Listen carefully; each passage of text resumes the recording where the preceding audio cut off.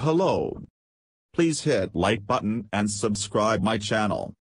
Also press bell icon for future video notifications. Thanks.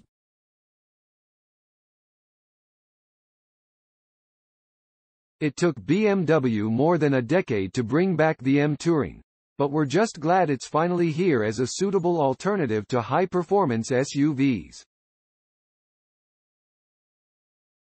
The first ever M3 with a long roof made the journey to the Nürburgring where Ben Collins aka the Stig had fun in the superwagon.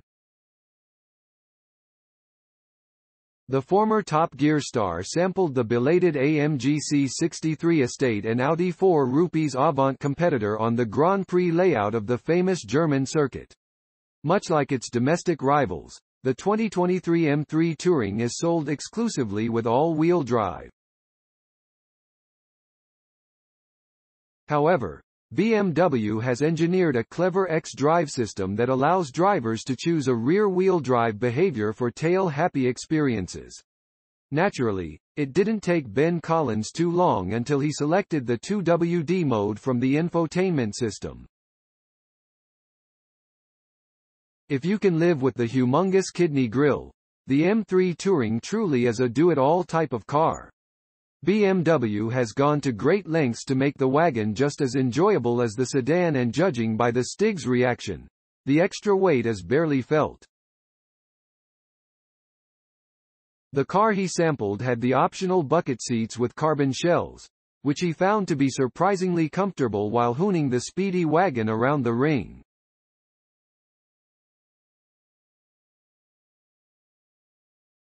The adjacent video has been posted by Drivetribe, which happens to own the previous M Touring, an M5 E61 with a naturally aspirated V10 5.0-liter engine.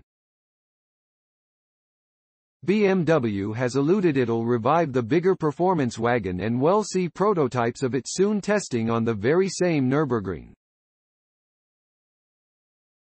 It is believed the M5 Touring will go on sale around 2025, and unlike its smaller brother, the Bavarians intend to bring it to North America. In the meantime, the M3 Touring will be available outside of the US, including right-hand drive markets.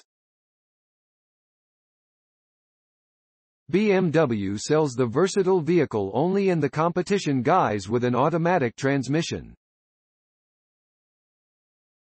With a generous load capacity of 500 liters, 17.6 cubic feet, behind the rear seats, the fast estate can comfortably accommodate a dog while Ben Collins dances with the car around the track.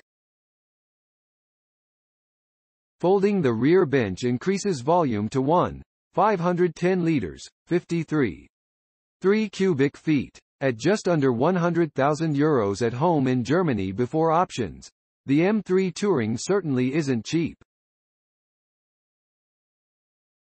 However, it is, probably, ideal for a one-car garage provided you don't find the front grille and tacked-on screens of the iDrive 8 to be dealbreakers. Thanks for watching. Credits to www.motor1.com and Speedy Build LLC. Please subscribe my channel for more auto updates.